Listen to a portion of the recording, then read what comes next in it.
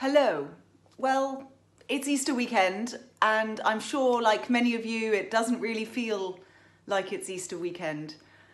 I'm going to try and do some more regular videos to round up what's happening in the office at the moment, how my team is working and what we're responding to. I'll start by saying we are absolutely inundated with people contacting us asking for help, whether it be because they are someone who left employment and started somewhere else and then found themselves caught between the cracks of furlough. We are talking to local businesses who are telling us that they are extremely concerned about cash flow and what can be done in the Treasury to ensure that they get the cash to be able to pay people so that they don't go under themselves and maintain those jobs. I'm hearing from young people who are carers perhaps and have increased responsibility. I'm also hearing from their charities who, in this very difficult moment, are finding that they are being asked to do more and people aren't able to donate as much. And on that note, if you're someone who regularly gives to charities at a time like this and you can still afford to do so, I would encourage you to, because they genuinely need your help more than ever in very many cases.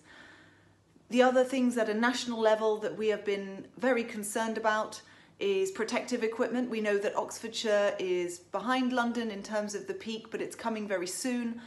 I'm very worried about social care, the number of homes that may not have the protective equipment that they need. If you are a social care worker and worried about this, please be in contact with me. We've been trying to reach out to as many different care homes as we can locally, but if it's a particular problem for you, I can help. Please get in contact. At a national level, there is also the supply chain issues with protective equipment. We are continuing to push on increasing testing. That's something that, in my view, should have been done earlier. I'm very grateful that the government is now talking about increasing these numbers. I'm very supportive of that, but I do think this needs to happen sooner than later, not least because we need those frontline key workers, NHS workers, social care workers, porters, radiographers, all these people to make sure that they have the protective equipment that they need. We are also concerned about, is the ventilator supply going to come on stream? Is it the right types of ventilators? All of these things are what's taking up our time, and all of you who are writing in with your own issues as well. And I thank you for that. I thank you for reaching out. We are doing our best to contact you back. We are doing our best to either signpost you to places where you can get help. At a time like this, I feel the responsibility of this role even more keenly than you might do otherwise, because I'm very aware that, you know, the people are in dire straits, and in some cases, the action that we help others to take may well help to save lives. So my final message is just to reinforce what all people are saying right now. Please stay home. Please ask for help if you need it.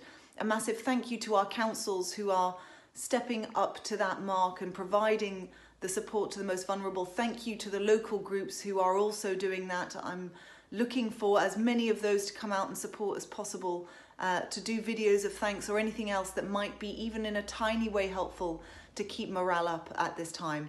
But finally, thank you to all of you who are hopefully watching this from home for the part that you're playing in our collective effort to tackle this awful, awful situation. I also hope that you see, as I do, the positivity that we are finding in our communities and the way people are helping each other. We have a street WhatsApp group that we're using.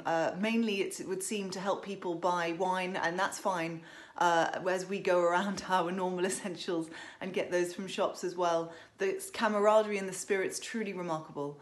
And if there are, I hope, positives to come out of this crisis, it will be that. So thank you, stay safe, stay home.